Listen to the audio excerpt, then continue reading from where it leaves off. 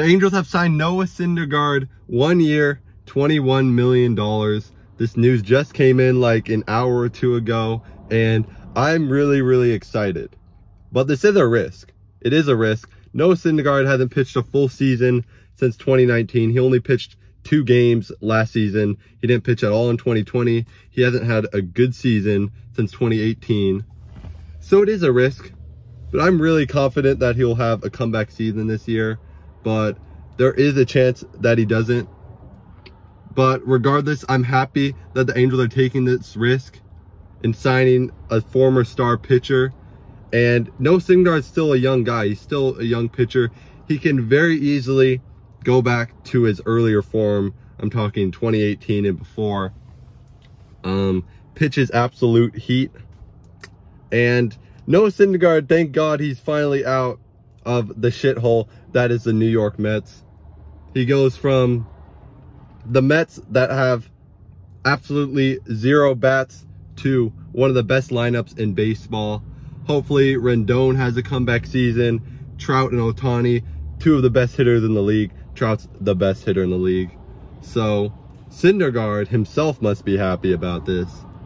Angel fans should be happy because we finally, I think we have a GM that is willing to make trades and just roll the dice and get big guys and see if it works out.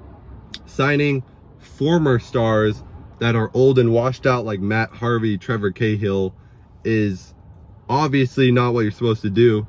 This is a young guy that's still in his 20s. He can very easily go back to his form a few years back.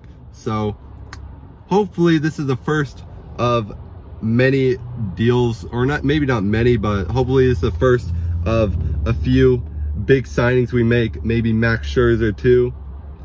This is what we need. We just need to, I don't know what the saying is for this, but we need to just go all in 1 year and just take a chance and get some big guys and just not be in this in-between rebuild and trying to compete like we've been. I think the past 6-7 seasons we've just been in between and we never made the playoffs.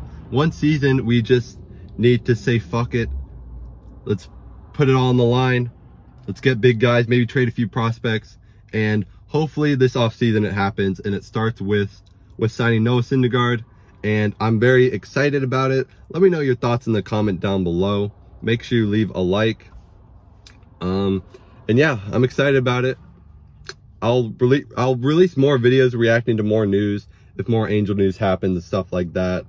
So yeah, stay tuned for that. Peace.